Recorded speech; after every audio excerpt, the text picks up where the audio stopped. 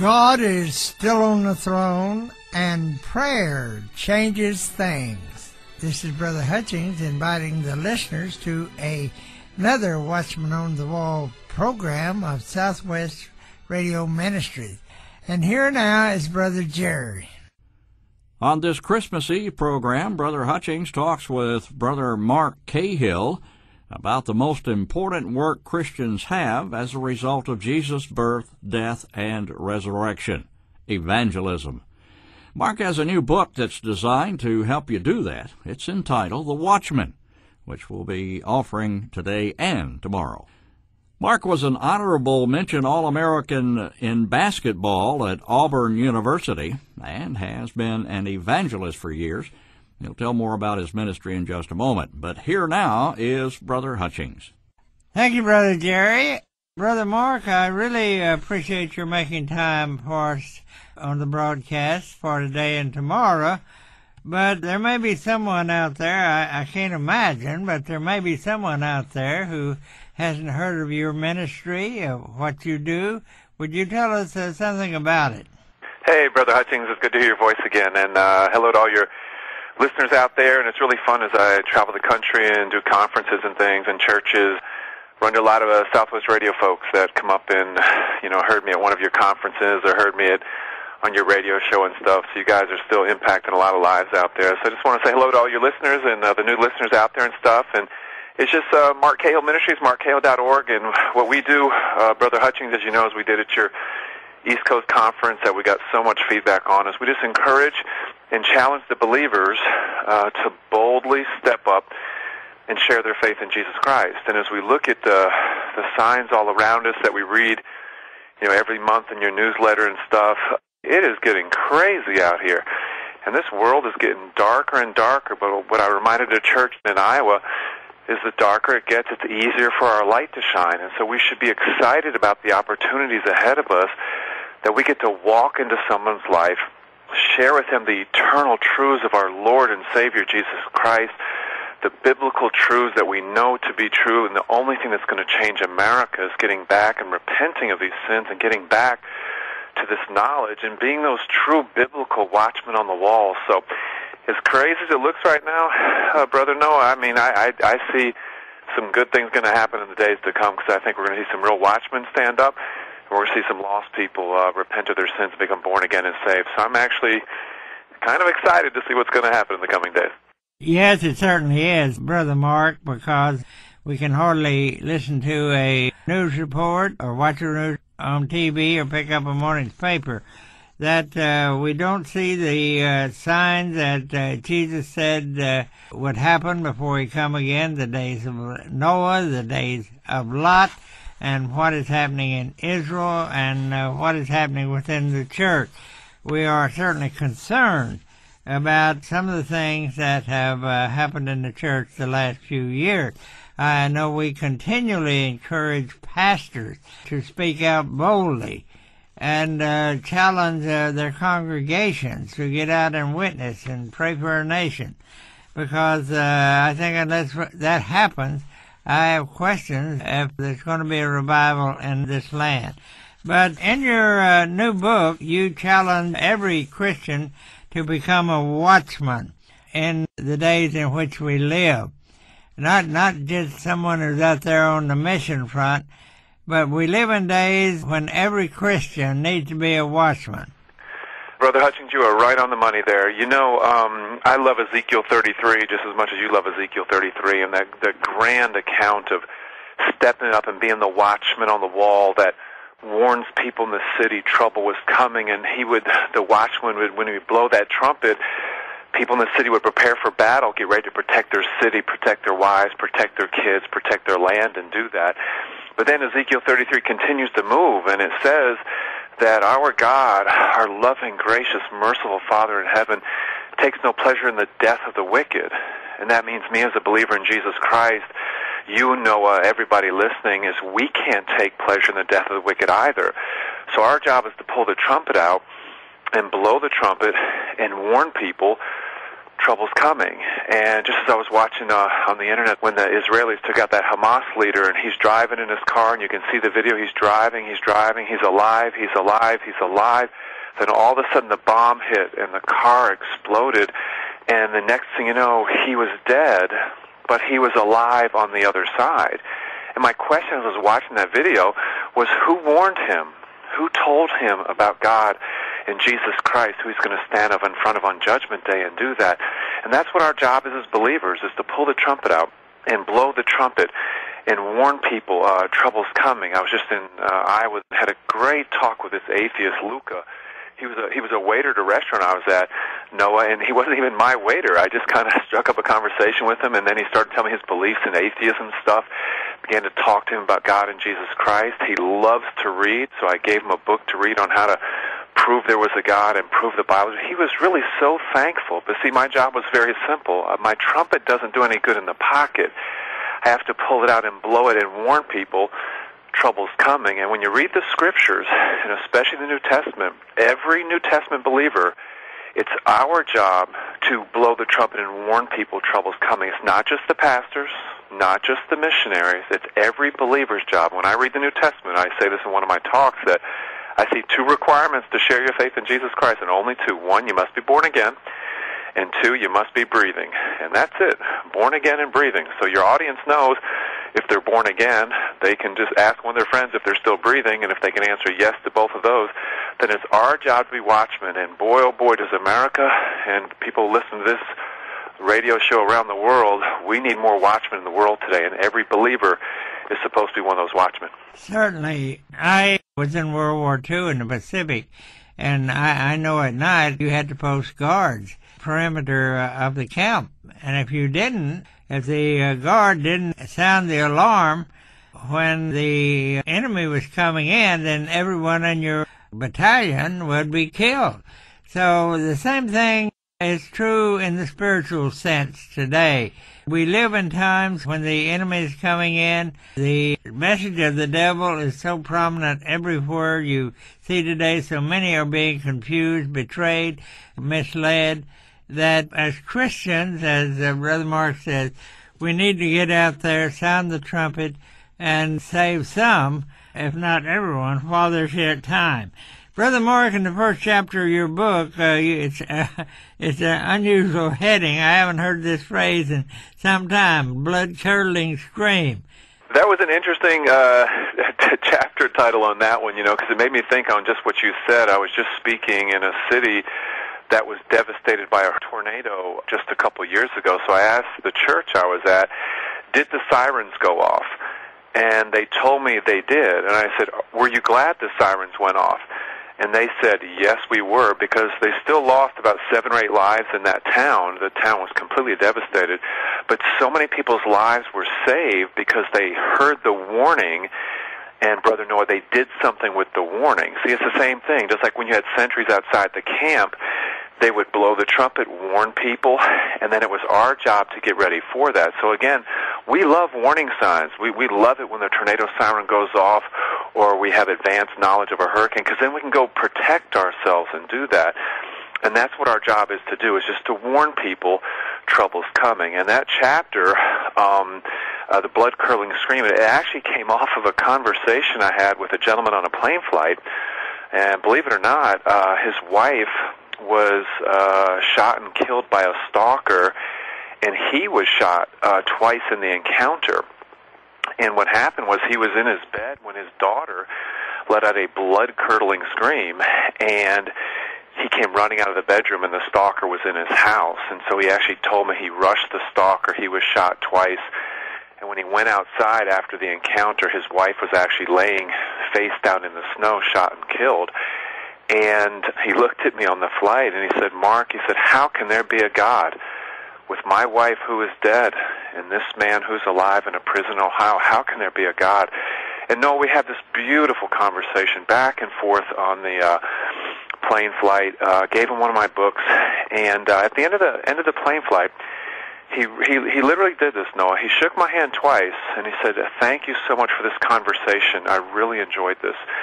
And what's interesting about that was when you have a trumpet, You don't have to blow it loud. This man was hurting. He was in a lot of pain because his wife was killed and he was shot, even though it was many years ago. To him, it was like yesterday.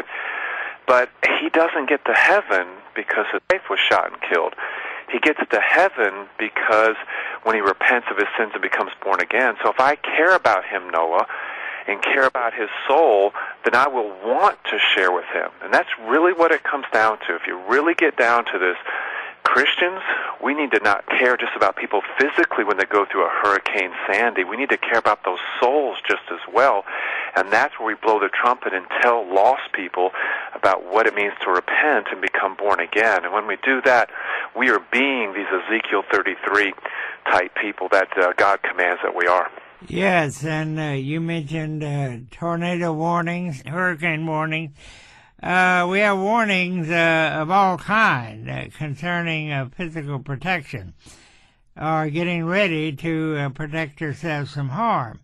Yet Christians, so many church members or Christians, if they see someone out, meet someone, maybe not a Christian, you have to remember that that person is on the way to hell, that he's on the way to eternal death. And you have an opportunity right there to give him a word, a warning, shall we say. I know at my home we have a tornado shelter, and when the warning goes off, we go get in the shelter.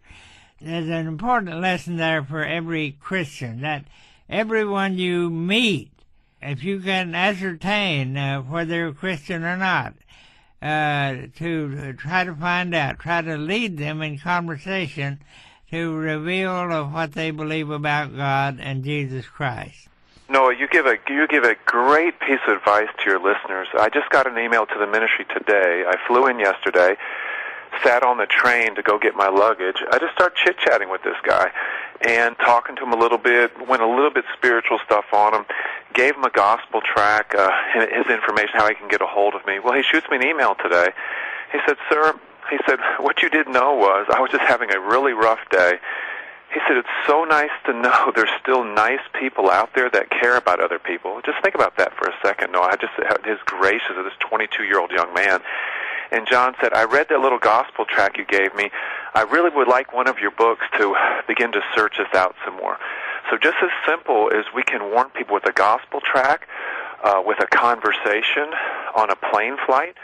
I was just in South Bend, Indiana. I was speaking at a Christian college up there, so I went over to the University of Notre Dame to just walk around witness for 3.5 hours. And I'm a former Roman Catholic, so I really have a heart for Catholics. So as I'm walking around campus, I noticed some boys were just throwing footballs, and so I walked over to them. They came over, we started chit-chatting, and one of the boys had those rubber bracelets. You see everyone wearing those rubber kind of bracelets now, and I said, "Hey, what are your bracelets for?"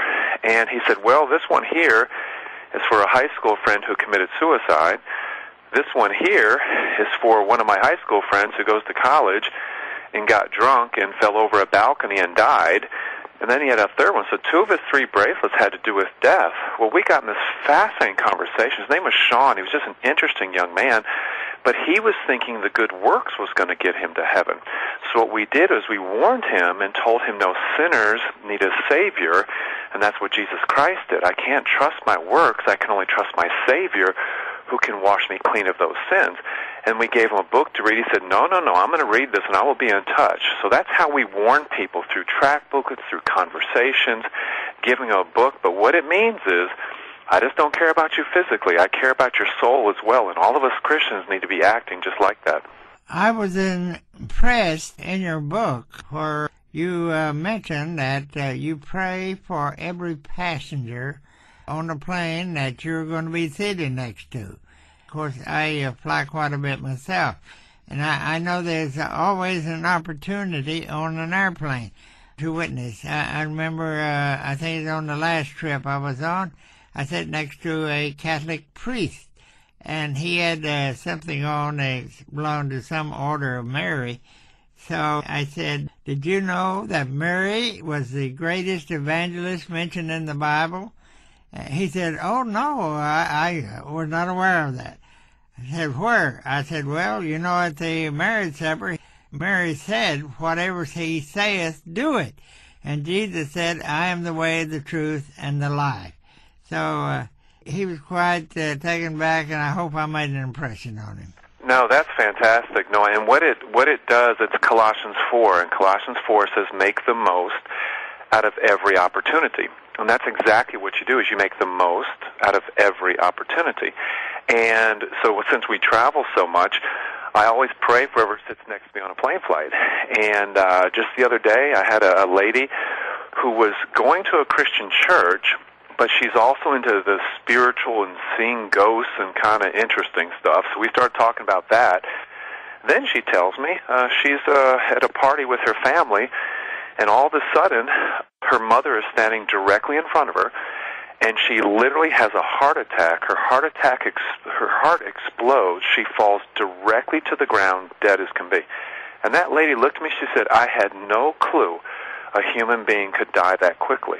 Well, then we began to talk about, well, where do we go afterwards that? Okay, and I need to be careful that we don't mess with the demonic side, but we just know who Jesus Christ is. I had an atheist pilot from Delta next to me the other day, and he was pretty hard. He was catching a flight somewhere else. He was pretty hard.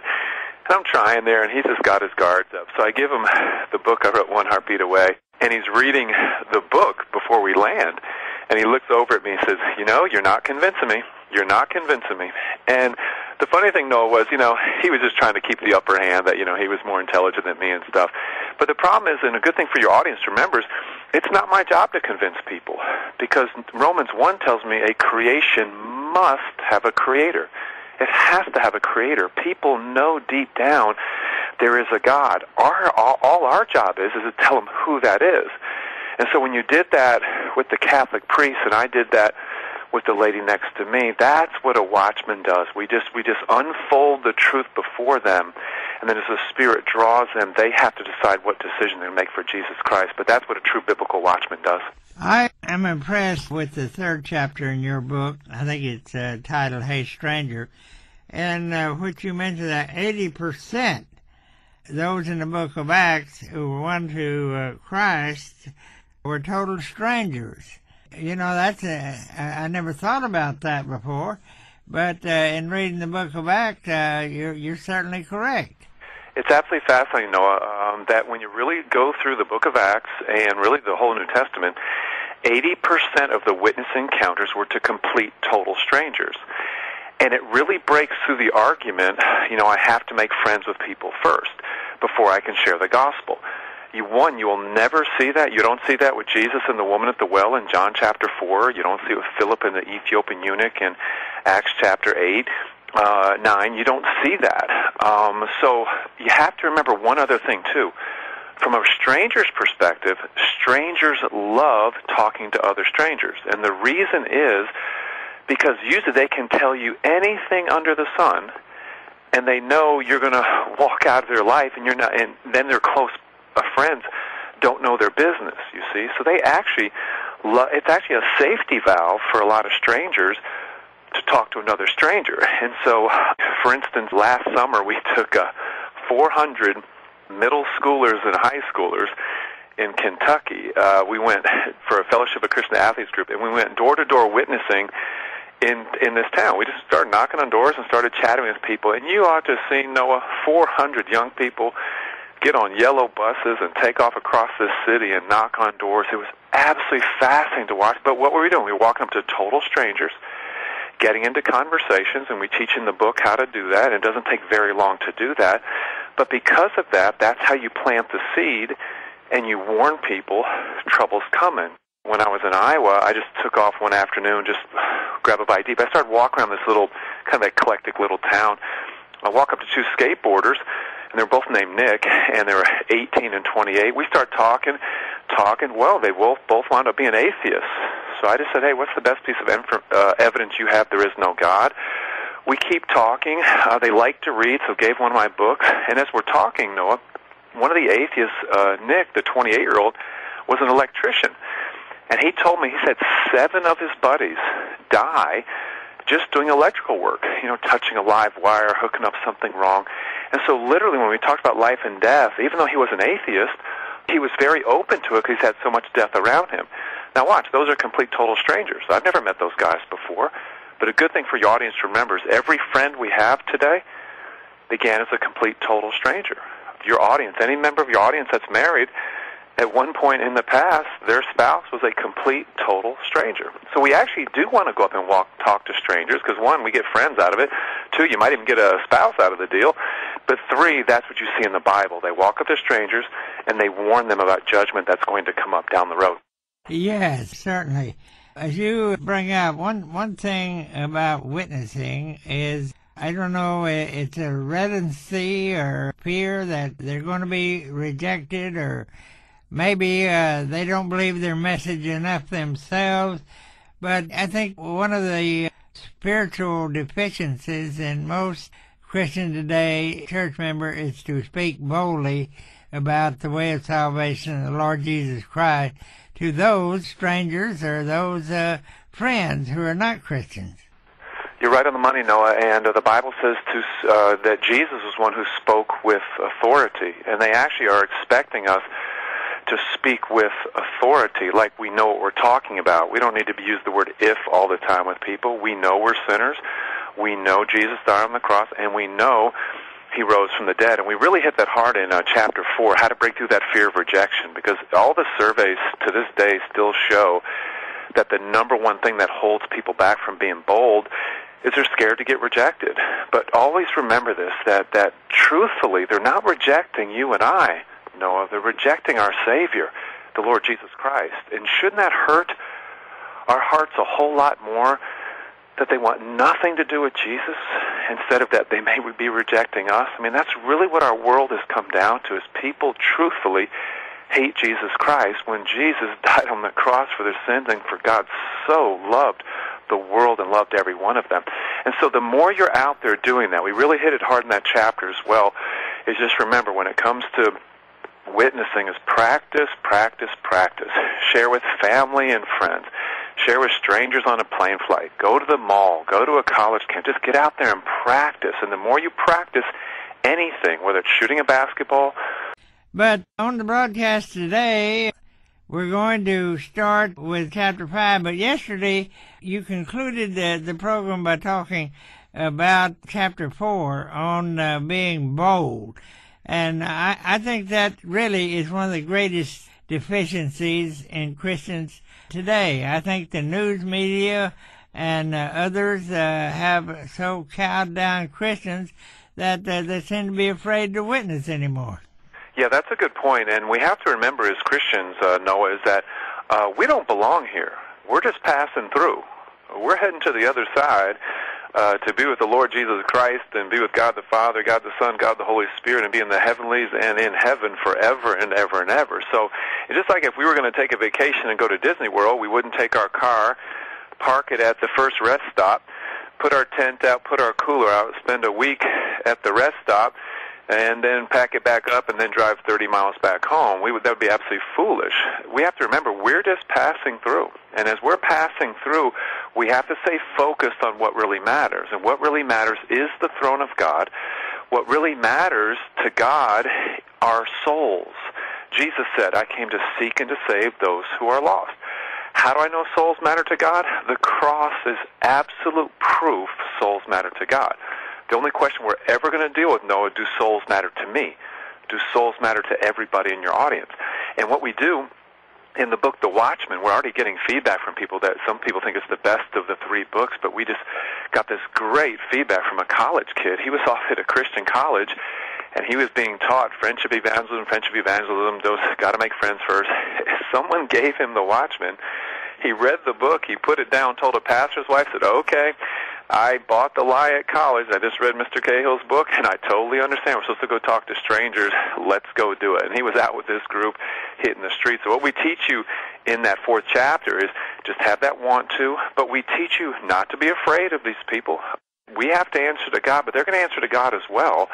But then how do you do it? How do you get into these conversations? We teach you all these fun, easy questions, just different ways to strike up conversations with people and stuff. I was in the Albany airport speaking to some cadets from West Point. It really gave me a lot of encouragement, Noah, that we have some really good, young, strong men and ladies that are just loved the Lord, and they wanted to do military at the same point, and they were just challenging them to reach their friends and stuff. So I was flying home, walked up to a guy with a beret. He had a beret on. I said, "Hey, how you doing?" I said, "I don't see many berets." And he said, "Yeah." He kind of had it cocked to the side of his head. And I said, "It's nice." He said, "Yeah." I said, "I'm actually covering something." "Oh," I said, "Just something?" He said, "Yeah, I have a brain tumor, and they've done some surgery on my head." I said, "How long has the doctor told you have to live?"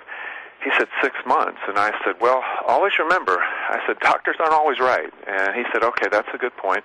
So I said, "Hey, let me ask you an interesting question. When you were younger as a kid, did you grow up in any religious faith or belief or tradition as a child?" He said, "Yeah, I grew up Jewish." I said, "Now that you're older," I said, "is it more important to you or less important?" And no, he looked at me, he said, "I know exactly where this is going." He said, "And I don't want to go there." I said, "Well," I said, "So so what do you think happens when you die? Since you have to think about it now." He said, "I know exactly where this is going, and I don't want to go there." So I tried one more time. I said, "So do you think Yeshua, Jesus, is your Messiah or not?" He said, "I know exactly where this is going, and I don't want to go there." Well, I can't force people to love pizza. I can't force people to love basketball. I can't force people to love Jesus Christ. But if I care about that man, I'm willing to be looking like a fool in his eyes, maybe, okay, but I'd rather be a fool for Christ because I cared about his soul. So I pulled the trumpet out. I blew the trumpet. I shook his hand. I said, "Hey, I just hope at some point you'll search this out because we're all going to die and do that." But he'll never forget that encounter because he met a man that cared about his soul to do that. And so that's what we all need to do. And that chapter does that. How do you break through the fear of rejection? They're just good questions on how to get started with anybody. Yes, witnessing to a Jewish person, you have to expect some feedback or rejection because they're taught that in school from the first grade on. And I've been to Israel 54 times, and certainly we need to pray for that nation. And that's a good point, because just the other day in Atlanta, I struck up a conversation with 3 Jewish college-age people, and 2 were from Tel Aviv, and they had come over here to visit some relatives. So I ran into them at this festival I was witnessing at. We had this great talk, and so I asked them, I said, "Do you think Yeshua, Jesus, is your Messiah?" They said, "Well, we're actually taught that he's not, but we really don't know." And I said, we started talking about how to know that and stuff. I gave them some literature. And they looked at me and said, "We're going to read everything you gave us. We really enjoyed this conversation."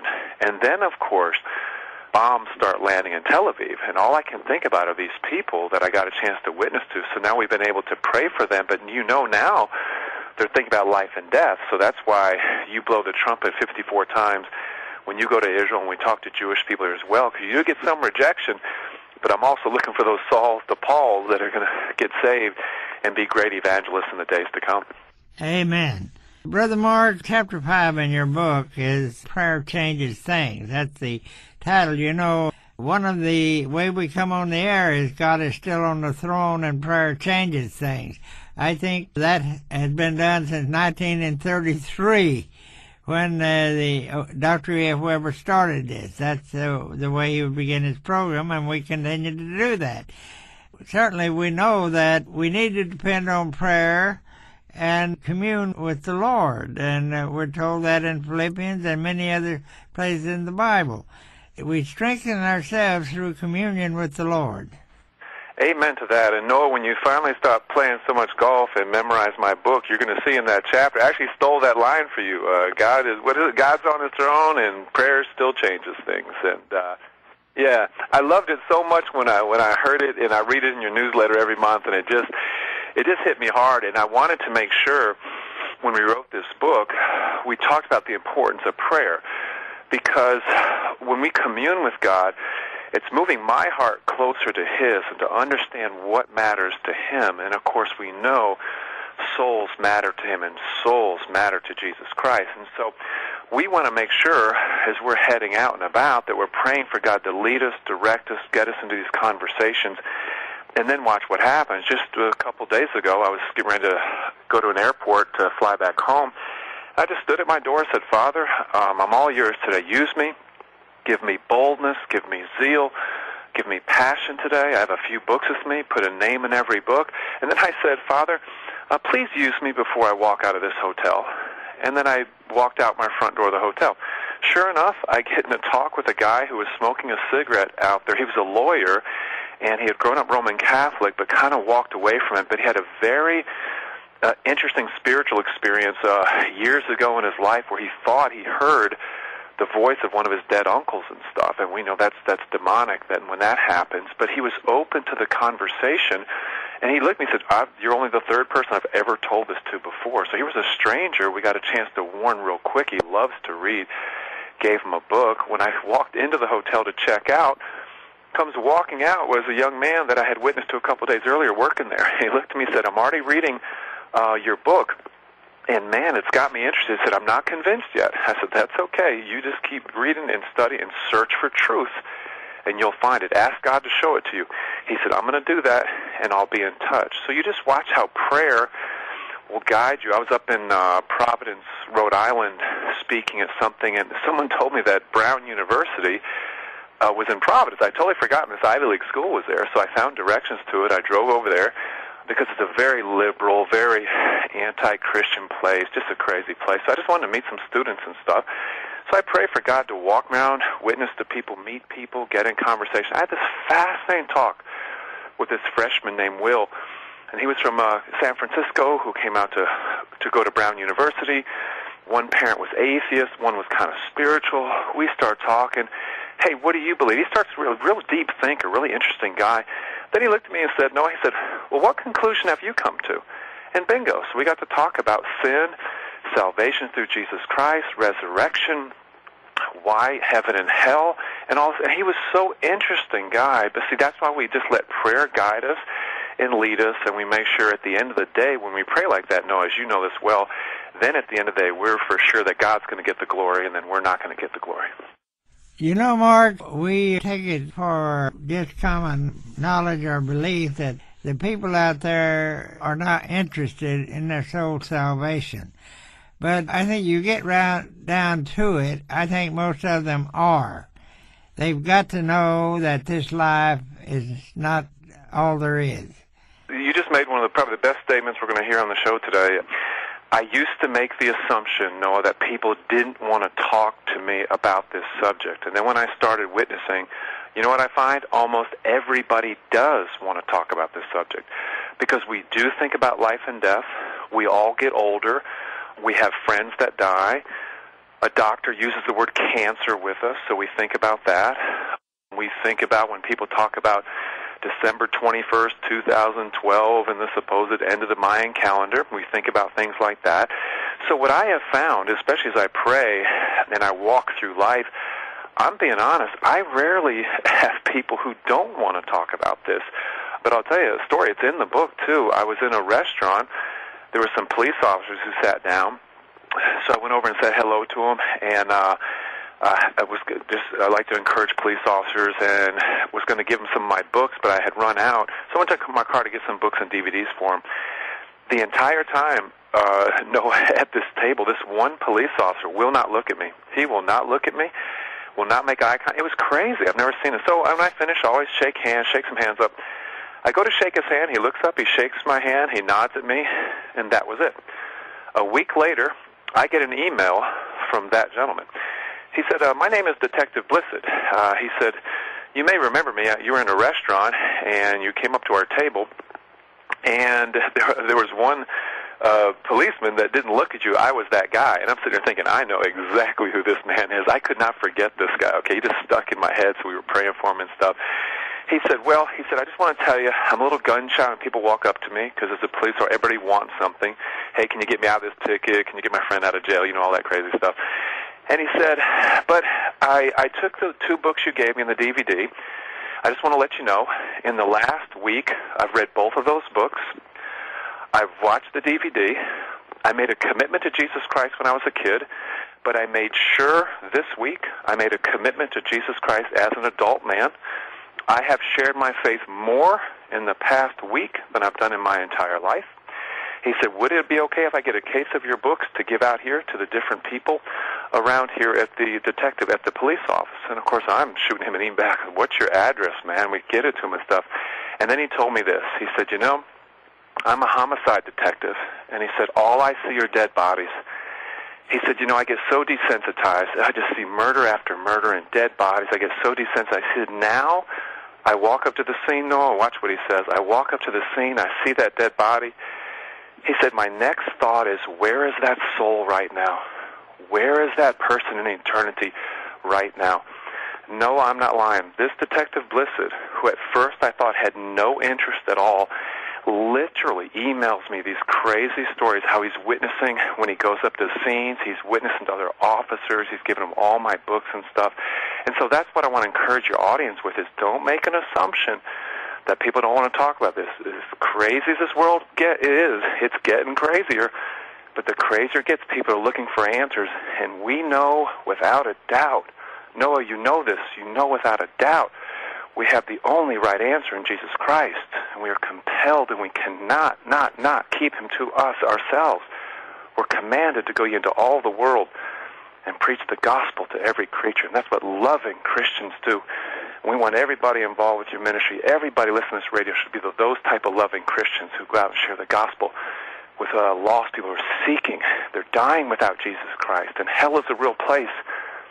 We don't want anyone to go there, and that's what a biblical watchman does.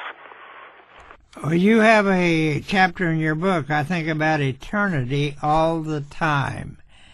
Not only for yourself, but also those you come in contact with. We get so caught up in football and basketball and the economy and all this crazy stuff that's going on, And if you think about it, the moment we die, I don't even know if we're going to remember any of this crazy stuff back here that we spent so much time on and do that. But I ran into, I was at a college campus, and I ran into University of Cincinnati, and that whole chapter, I think about eternal time, is on Acts 17. It's the great chapter of Paul and Mars Hill, and he's going out to where the people are. Now, we can do events where we invite people to our churches and to conferences to hear the gospel, but many lost people won't come in there. I grew up Roman Catholic. We were taught not to go to anything that was Protestant. We were taught that you just go to Catholic things only. Well, when we go out, though, to a mall, a beach, a music festival, a college campus, that's where you go meet people, just like Paul was doing in Acts 17. So I was at the University of Cincinnati. I sat down next to this student and just struck up this conversation. And he was a freshman at the University of Cincinnati, and we started talking about what his studies were and his hobbies and stuff. So then we started talking about eternity stuff, okay, what happens when you die. And he had grown up Roman Catholic, confirmation, all that. He just really wasn't sure. We're talking. Noah, all of a sudden he looks at me and says, you know what? I think about eternity all the time. He'll just lay in bed and think about what happens when I die. Where am I going to go if I take my last breath?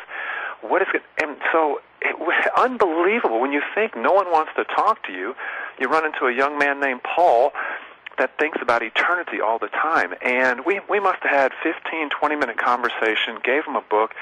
He stood up at the end and shook my hand. He said, thank you so much for coming and sitting down next to me. And so I was thinking about, just even the woman at the well story where Jesus was sitting there and this great conversation happens, and the same thing happened at the University of Cincinnati. So remember, a lot of people do think about eternity all the time. That's why I want to walk into their lives, because Satan's given them all the lies, isn't he? All the different religions, the New Age stuff. You can become a god. Mormonism is the same as regular Christianity. No, that's all lies and stuff. So our job is to walk in and give them truth, then watch the Holy Spirit grab their heart as they begin that process of walking to that truth and getting born again and saved. Just before I came into the studio to do this program with you, I had a call from a Muslim who wanted to explain to him the difference between Islam and Christianity. And much of my time is spent on the telephone witnessing to those who call in. I can't take every call. If I did, I would do nothing else but stay on the telephone. Recently, I got a call, and the operator, or the lady who transferred the call here at the ministry, said, this guy really needs somebody to help him. He was in a phone booth. He was a drug addict. He had gotten fired. His wife wouldn't let him come home. He had no money. He had no place to go. And he said, "What am I to do? Can you tell me what I am supposed to do?" Well, I spent 30 minutes leading that fellow to the Lord, and I said, "He's the only one that can help you." So that's just an example of what we get here at the ministry. Also, not only on our broadcast, but we get many, many calls from those who are searching, wanting help. I certainly appreciate Brother Mark's great ministry in enlightening Christians and inspiring them to get out and witness. In chapter 6 of your book, I'm not sure you want me to mention this, and I'm not sure where you want to go with this. It's more blessed to give than to receive.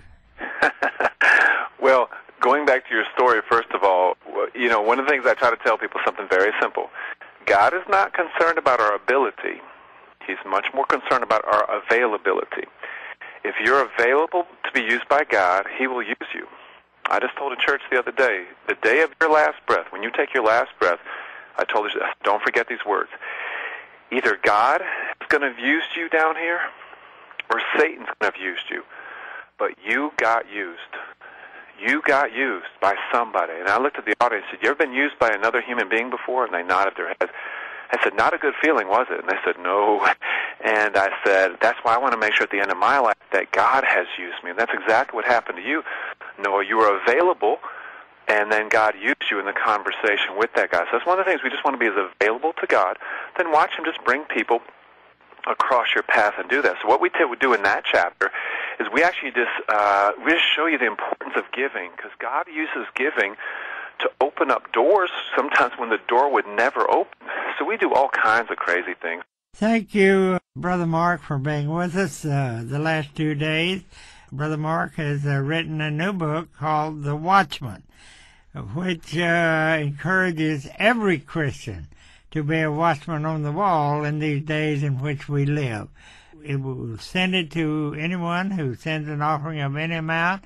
If you don't have an offering, we'll send it to you anyway. All you have to do is ask for it, because we want everyone to get a copy of this important book, so you can become a soldier for the Lord, like Brother Mark has been telling us about on these last 2 programs. But here now is Brother Jerry to give you the number to call or the address to write. Give us a call at 1-800-652-1144. Write to Southwest Radio Ministries, P.O. Box 100, Bethany, Oklahoma, 73008. Or visit our website on the internet at swrc.com. The 225-page book, The Watchman, is offered for a contribution of any amount, small, medium, or large. Even enough to cover shipping and handling will help, but if you don't have money to send, we'll get a copy to you on a complimentary basis anyway. Brother Mark's book is that important. Just ask for The Watchman by Mark Cahill when you call, write, or go online. From the book's opening pages, you'll catch the essence of living for Christ in a fresh and powerful way. It's so vital that in these last days we share our faith with lost people who will spend eternity in hell if they don't surrender their lives to Jesus. Can you think of a better time to tell someone about Him than the day we celebrate His birth? The 2 programs in this important series are available on CD for an offering of $14 in the U.S., $15 in Canada. So call, write, or visit the website for your copy of The Watchman.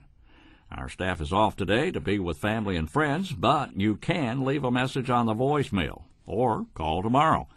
Number is 1-800-652-1144. The mailing address, Southwest Radio, Box 100, Bethany, Oklahoma, 73008. And the web address is swrc.com. A quick reminder to check the Internet website for information on future Congress 2 in Dallas, January 4th through the 6th, that features such speakers as our own Dr. Larry Spargimino. Details are available through a link on our website. We trust you're having a blessed Christmas and invite you to stay tuned now for a Bible in the News report over most of these stations. Tune in for your Watchman on the Wall program of Southwest Radio Ministries. Merry Christmas!